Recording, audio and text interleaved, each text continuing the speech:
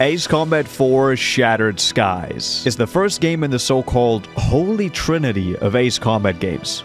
I've been hearing the tale of this Holy Trinity pretty much since I've started my journey of getting into these games, and now that it was finally time to find out whether or not the hype was actually warranted, I couldn't wait to get into it. But if you want to see me struggling to play the first 3 games in the series, feel free to check out my previous video. And for everybody else, welcome to my experience with Ace Combat 4. I hope you enjoyed.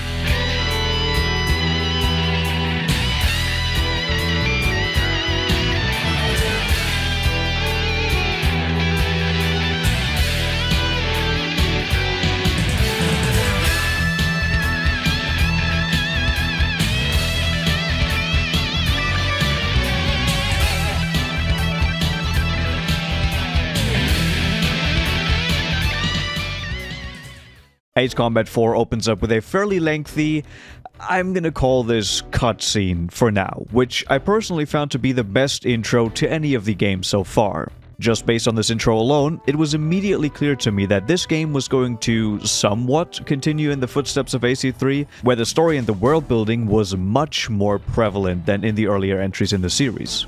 Based on what the narrator tells us in this cutscene, the game takes place sometime after a continental war broke out because of some cannon that one of the countries had built. It would take me a while to find out why this weapon was so special that it could start a war by just existing, but the cutscenes would provide me with a drip feed of information all throughout my playthrough. At first I thought that I was going to play as this kid, which was very prominently featured in all the cutscenes, with the narrator being me as an adult, and these cutscenes being glimpses of how I grew up to become the ace pilot that I am. But I realized fairly quickly that this theory doesn't really make much sense, as I started to take on missions as someone by the call sign of Mobius1, who really is a nobody in the grand scheme of things. Well, at least at the start of the game. Ace Combat 4 has a total of 18 missions. All of these are given to you in a single linear story path, which shows the willingness of the devs to completely change the structure of the series yet again. Ace Combat 3 had the sprawling story and world with different branching paths and secret missions, while AC4 just kinda presents you most of the things it has to offer in one go. But I honestly didn't really mind this, as I was also really looking forward to the generational leap, which would hopefully give this game a more polished and fun gameplay loop. Yes, so this is the first PlayStation 2 game of the series, and man, did it deliver. As I jumped into the very first mission, I was immediately back in the groove of things, doing all my usual flying maneuvers and shooting missiles at my targets. But to my surprise, the game actually felt a lot nicer to play than the previous ones. And with the super ultra HD aircraft, well, at least as much as the PS2 allowed them to be, the whole experience seemed a lot closer to the footage that made me want to play this game series in the first place. It looks like they somehow spoofed our identification system by hacking about half of the entire satellite array that we possess. Also, Jeff Bezos is sending nuclear missiles to whack your ass. Please move. I basically saw some crazy Ace Combat 7 stuff, and I just knew that I had to play this at some point. Anyways, after my first successful mission in AC4, I was greeted with yet another cutscene. Whose kill was that? Make sure to thank him. That was me. All of them. With so many people here, why did no one else hit them? The war seemed to unfold in the blink of an eye. I don't remember exactly when the forces from the west occupied my town. I was too busy scanning the skies day after day, waiting for Yellow 13 to reappear. Is Yellow 13 the 9-ball of this game? Ace Combat 4's storytelling is split up into 2 different ways. On the one hand, you get details about everything that is happening through the mission briefings, which update you on the state of the war and generally keep you in the loop of things. But on the other hand, you also get to witness the war from the perspective of a child in the interlude cutscenes, suffering through hardships while also giving you the backstory of what you could call the main villain of the game, or I guess rival would be a more accurate way to describe him. Also, I'm not talking about the kid itself. This right here is our rival, but we will get to him a little bit later. I actually really ended up liking this kind of dual narrative, even compared to AC3's giant web of branching story paths. There was just something intimate about it, which really resonated with me. But I don't want to get ahead of myself here. Why don't we actually talk about the gaming, shall we? Mission number 2 of 18 had me take out some enemy bombers before they could even become a threat to our forces. To achieve this, I had to fly along some power lines, which would eventually lead me to my target. I also had to face some resistance, of course, but it wasn't nearly as much as one would expect for a base very close to the front lines. And like I said, I was right back in the groove of things. Flying my aircraft felt better than ever, and I was able to apply all the lessons I had learned from the previous games. As I made contact with the still grounded enemy bombers, I started to experiment with my secondary weapon option. Yes, even my basic starter plane had some special air-to-ground bombs, which weren't all that easy to use, but this mission gave me the perfect opportunity to get the hang of these bad boys. After struggling to hit some, stationary targets, I just went back to my trusty old missiles and blew up the remaining bombers. With my second assignment now completed, I was rewarded with yet another cutscene. Not every mission is capped off by one of these, which is unfortunate, but this perhaps made me enjoy them even more when they did actually show up, despite it basically just being some narration accompanied by a slideshow. Mission number 3 had me and some squad mates take out a radar facility in the snowy mountains, which was a nice change of scenery. And speaking of which, the environments in this game are... fine? I don't really have any strong feelings towards them in either direction. Most of the visual attention has been given to the actual aircraft, with the PS2's processing power being dedicated to render them as lifelike as possible. And this decision obviously makes sense, as they are the most important aspect of this whole experience. But as you will see later, that didn't mean that they forgot to use the environments in some interesting ways in the following missions. What actually made this mission somewhat special, however, is that they introduced a resupply mechanic after taking out all of the radar facilities. Take vector 180 south. 118... How do I see? 180? Okay, I'm just flying into the direction my friends are flying. Use the return line on the map to exit combat area and return to base. Fly in the right direction, and you'll see a white dotted line across your flight path. Oh, don't do this to me, game. Don't... Okay. Oh. We did it! I didn't know it at the time, but the resupply mechanic was going to become vital in my success during some of the missions in the later stages of the game. Mission 4, however, was not that. It was pretty straightforward. I just took out some enemy radar jamming planes without too much trouble. And up until now, I had been flying my basic F4 fighter jet, but thanks to all of my recent achievements, I had saved up a decent sum to buy a big and beautiful F-16. I think I'm starting to get why people are into these games. Anyways, as I took my new shiny toy into mission number 5, I was greeted with the first of many score-based missions. I say first of many because these things are kind of the staple for AC4. To give you the basic rundown of how these work, I need to show you this diagram. Pretty self-explanatory, right? Take out the fighters first. What do you mean? I'm destroying innocent civilians. That's way more fun. Well, we're gonna be in here 10 minutes anyways, so might as well have fun with it. This game might have accidentally turned me into a psycho. Or maybe I already had some tendencies before that? On a more serious note, the goal of this mission was very simple. Destroy as much of our enemy's stuff as possible to receive a better rating at the end. Oh yeah, this game has rankings for the missions, by the way. The fail condition here would be either getting shot down or not being able to amass the minimum amount of points displayed at the top left of the screen. Like I've said, this mission objective is very prevalent in this game. So much so that about half of the game's missions can be counted towards this type. This is also where the resupply mechanic will come in handy. But before I was able to call it a day after taking out enough targets in Mission 5, it had one last trick up its sleeve. Appears to be 5 targets in the group. Oh no, wait, I'm out of missiles.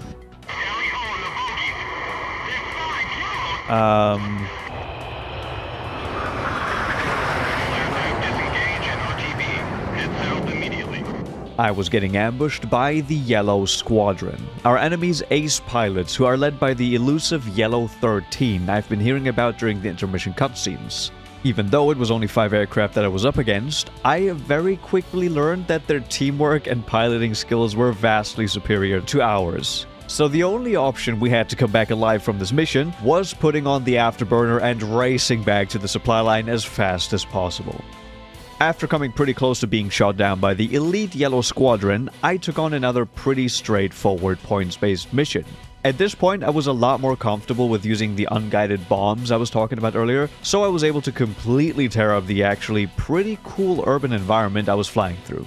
15 minutes later, and over 3,000 points to my name, I completed mission number 6 without any issues. How are you guys liking my gameplay? Is it completely infuriating to watch? Probably. Mission complete. All aircraft RTB. Let's go. Ooh, cutscene.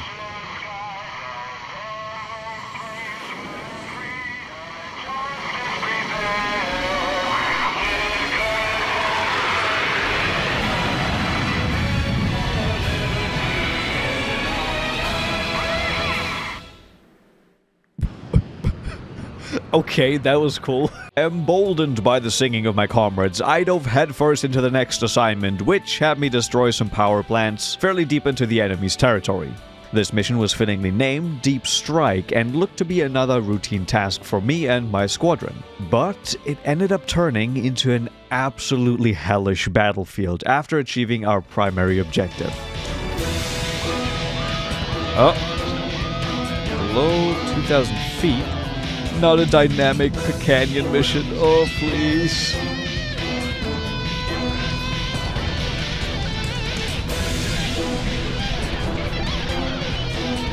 Oh, there's someone.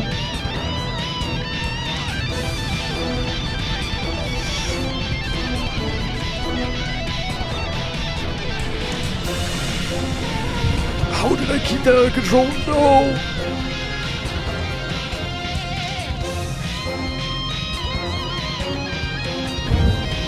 Ace pilot right here, baby. You will never see me crash. Next mission is where I crash. You will never see me crash.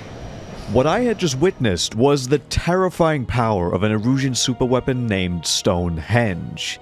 It utilizes multiple long-distance rail cannons to take out any airborne targets above a certain altitude, which is what we saw happening during this mission. And I also think that it is very apparent that this thing is a huge threat to our chances of winning this war. As such, Stonehenge and how to deal with it becomes the main plot point for the next couple of missions. Let's go. Oh, Shattered Skies, that's the name of the game. Alright, I know what you guys actually clicked on this video for. I think that I've been teasing you long enough, so let's get into Uppercase T's Ace Combat Series Original Soundtrack Review! Yeah, the title is a bit long, so I'm gonna have to rework that. Okay, the music is rocking. I'm rocking with the music. I'm liking this soundtrack probably more than AC3's. During the mission Shattered Skies, I just ended up vibing while taking out threats to one of our rockets carrying a recon satellite. Ace Combat 4's OST does have some standout tracks, but I can sum up most of them to I was just vibing. The general direction and feel of most of the songs was fairly different from most of the older games, but not necessarily in a bad way. I still think that I prefer Ace Combat 2's OST simply because it just really got me turned with pretty much every single track, but this one here definitely ranks pretty highly on my tier list. And now I've gotten bored of going through every mission individually, so why don't we just go through them a little more quickly. Mission number 9 is at about the halfway point of the game, and many of the remaining ones are A, score-based, and B, very long. So I'm just gonna rapid fire through some of these, and then catch you all up on the state of the war afterwards, alright? Great. You have no say in this, by the way. Operation Bunker Shot is a large-scale attack meant to establish a foothold closer to the enemy, while decimating as many of the Erusian forces as we could. Another score-based mission, which was mainly focused on ground forces, with some aircraft joining the fight later on after most of the damage had already been done. The Tango Line is a defensive barrier on the Eucean continent, which I had to breach in mission number 10. Score-based yet again, and my god, this one took ages. 20 minutes! I was flying around in circles and destroying random things for 20 minutes. At least they spice it up a little by having you dodge some incoming fire from Stonehenge every once in a while. Where I can see them. There we go. 30 seconds to estimated impact. Oh no, wait. 10 seconds to impact. 8. Okay, well, I had so much time to react to this.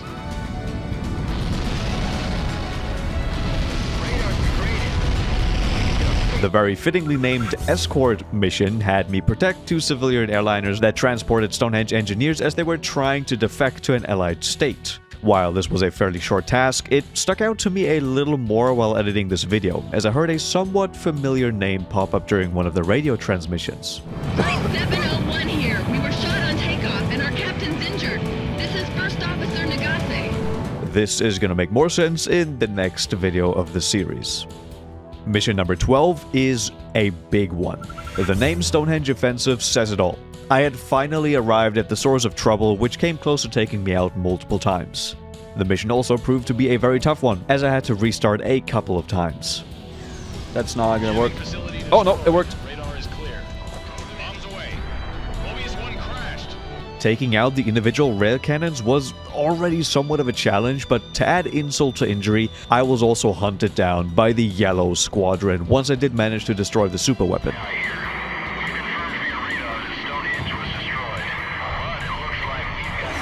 Thankfully, I only had to take out one of them before they retreated, so it wasn't as bad as I had initially thought.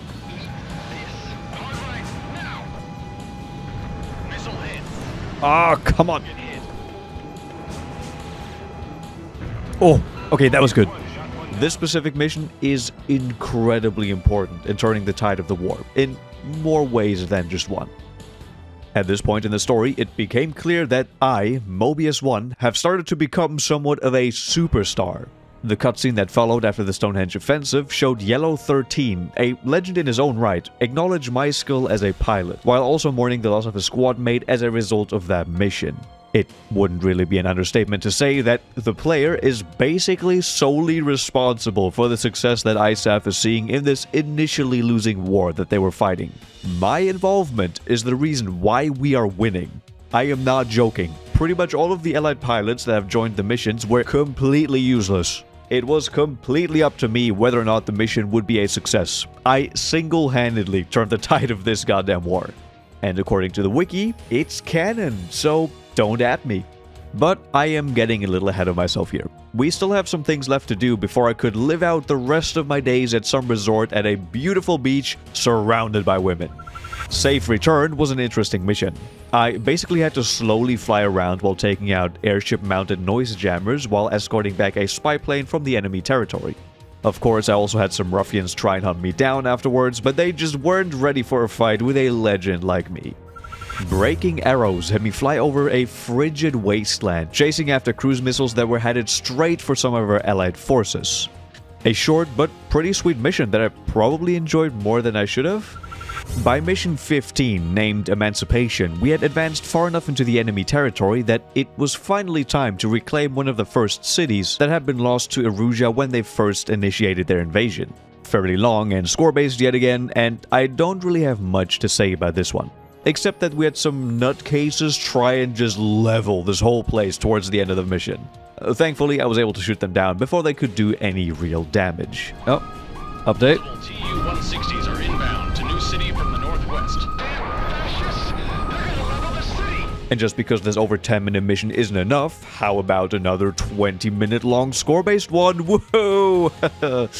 Titled Whiskey Corridor, this was the last large-scale effort of the Erusians to halt our advancements towards their capital.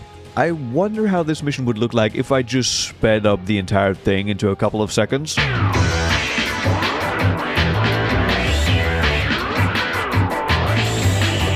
And with mission number 17, we had finally arrived at our enemy's doorstep. The siege of Farbanti was upon us, and occupying the Erusian capital city would surely put an end to this war.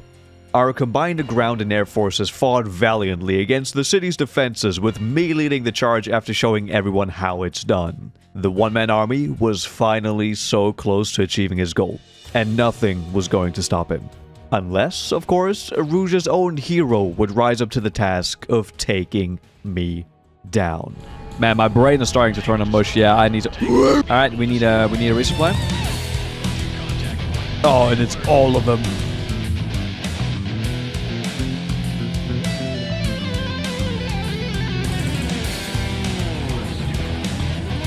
Oh, I just like unleashed a hell barrage of missiles.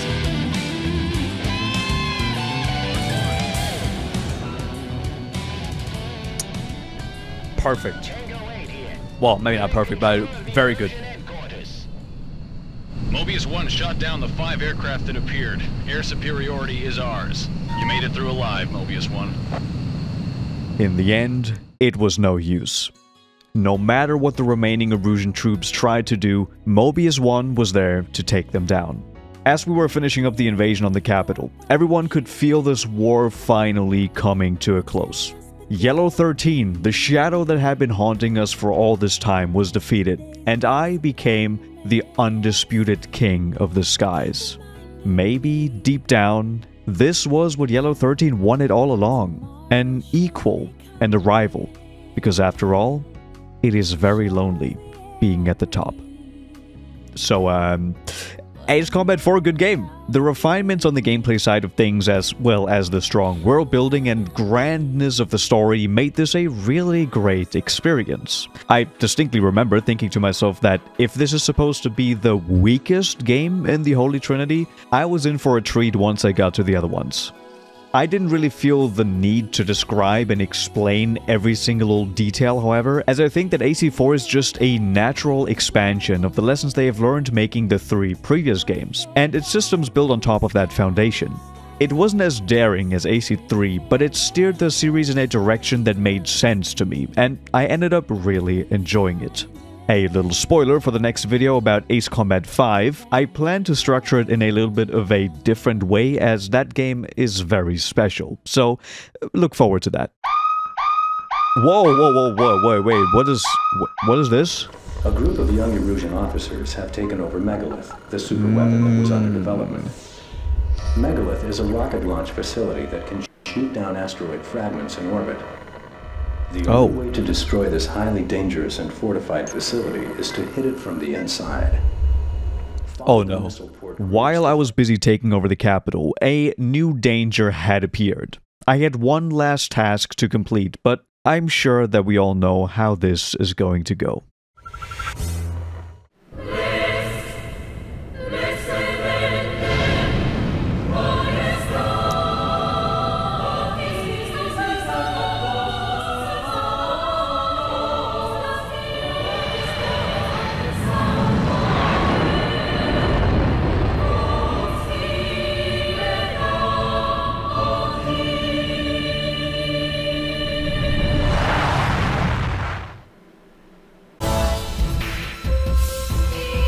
Oh my god.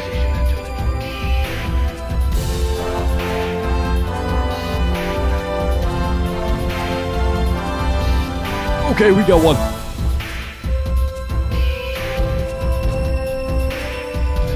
Oh, what? Oh, they're on their way. If I f this up, there will be hell to pay.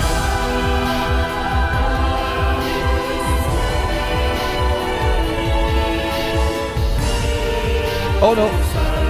Oh no! Yo, where the music, guys? Come on!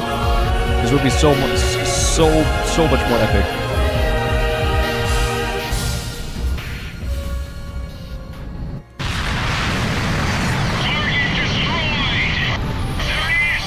We've got Mobius 1 on radar! So, did we win?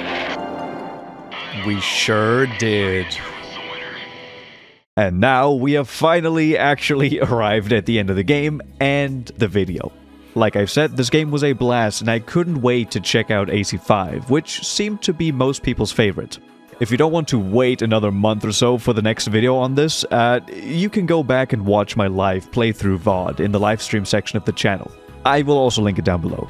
And while you're at it, you should also consider becoming a channel member, as you get exclusive perks like emotes for live streams and even extra videos. Here's a quick sample of that. You first get to make your character carefully sculpted after your most favorite vampire from any media franchise out there, to then rise out of your crypt and start farming materials. Thanks to everyone who has been supporting me this way.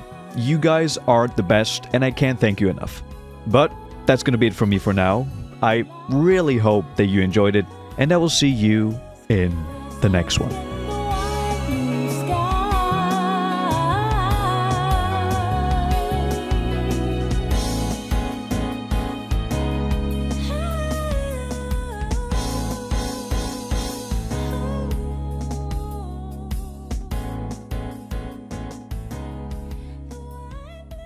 we have to quickly address something. Do you say Ghibli or Ghibli?